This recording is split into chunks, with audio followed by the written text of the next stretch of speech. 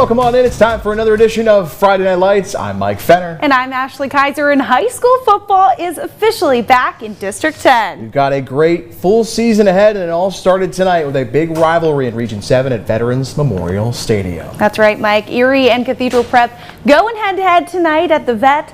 We'll start this one in the first quarter. Ramblers having the ball. Davin Freeman gets sacked by Alan Anderson as he goes down. Then this mistake from the Royals would lead to the Ramblers to get on the board first. With the safety, the Ramblers get 2.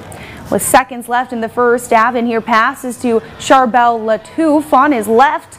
Latouf carries the ball down the Royals sideline, diving in for the 13-yard touchdown. Prep takes an 8-0 lead in the first. Now the Ramblers holding the Royals at 0. Cameron Christman boots this field goal and adds 3 more to the board. Fast forward to the third.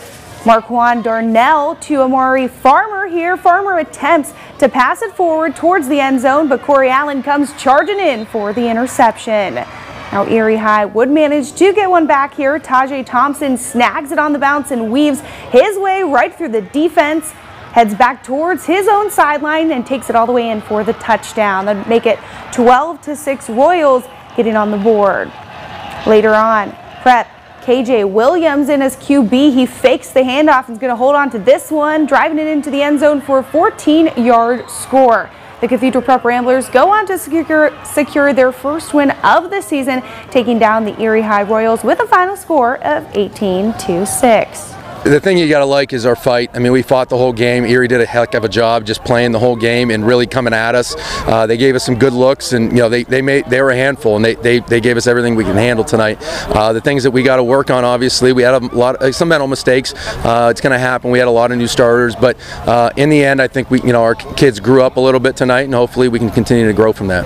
Yeah, it felt great. We're a quarterback in there throwing good pass, and our receivers blocking on that. Linemen doing great all game. Just everyone working together, it's easy to get done. It feels great, that momentum going into week 2 now. We have people that stepped up, made the right plays. KJ Williams, I can't speak enough about him. Waited for his opportunity, got it, and took the moment. Don Panaghetti's another one. He's waited for this, and he balled out tonight. On the Apply Their Entry System scoreboard in Region 7 high school football, once again, this one goes to the Ramblers by an 18-6 final. On the Apply Their Entry System scoreboard elsewhere in Pittsburgh, McDowell on the road facing Woodland Hills. This was a late start, 9 p.m. This one's still going at last check, 21-20. Woodland Hills in the third quarter leading against the Trojans. Now across town at Saxon Stadium, Mercyhurst Prep home for Sharon, a battle of D10 runners-up from last year. 7-0 Tigers start this off. Lampkins hands it off, faking the carry, while A. Navion Brown sneaks past the Lakers defense, hustles down to about the 20. That leads to this next one here. Lampkins again with the handoff this time. White slides through the gap, takes it 22 yards to the end zone for the touchdown. It's 13-0. Tigers on top. Lakers cheerleaders keeping the spirit up high here as the Tigers have the ball here. Lampkin finds a wide open Bishop Root.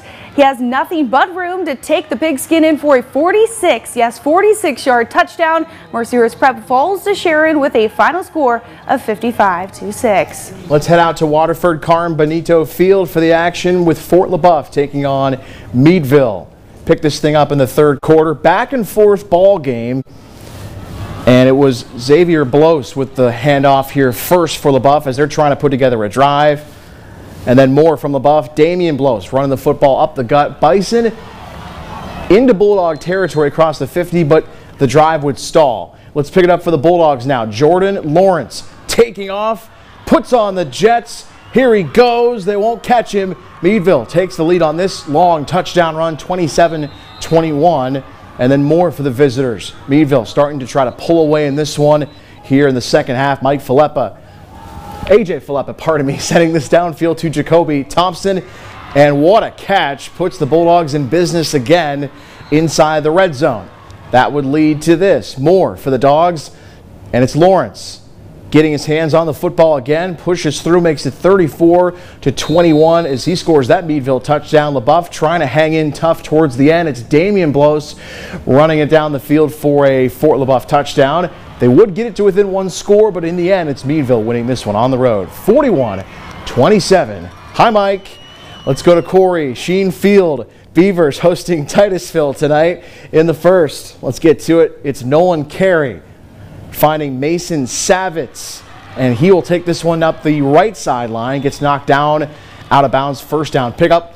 More for the guys in orange and black. It's Carey throwing a bomb to Blake Cook, and this one finds the land of 6. First touchdown of the evening. Corey on the board.